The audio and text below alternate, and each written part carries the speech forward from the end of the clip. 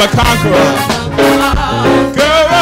I know that. I know who I am. I know. In every generation and season, God always raises a man to champion his cause, to bring leadership to his people, to nations, continents, and our world in general, and to serve as an agent of change.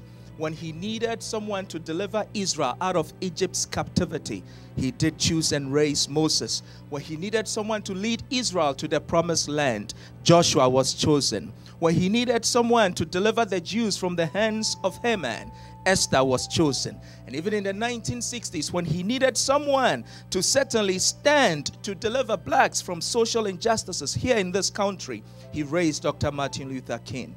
In our generation and in our time, God has raised a man on the continent of Africa for Africa's sons and daughters, for black people in particular, and for our world in general, and has used this man to accomplish the unthinkable in an environment that even economists call less developed, to show that God is no respecter of geography, of demography, and of course of topography.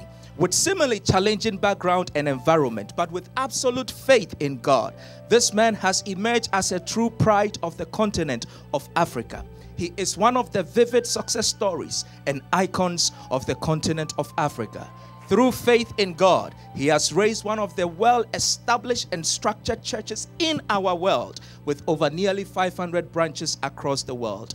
Through faith in God, he has built the West African nation of Ghana's premier university, with over 10,000 students currently enrolled. For the sons and daughters of Africa, this is one of our pride. This is an icon. He is a pace setter.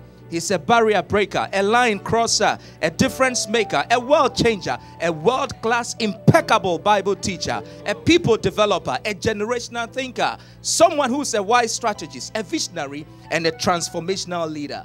In simple terms, he is a Christian African genius. He is our founder. He is our general overseer. He is our pastor. He is our leader. He is the voice of God. He is the Chancellor of Central University College, ICGC. We are blessed to have such a competent leader, to have such a courageous leader, consistent leader, giving honor to greatness when you see one. Ladies and gentlemen, it's such humbling to have our General Overseer here at Fulfillment Temple. Please, let's receive Dr. MENSA OTABIL. Amen.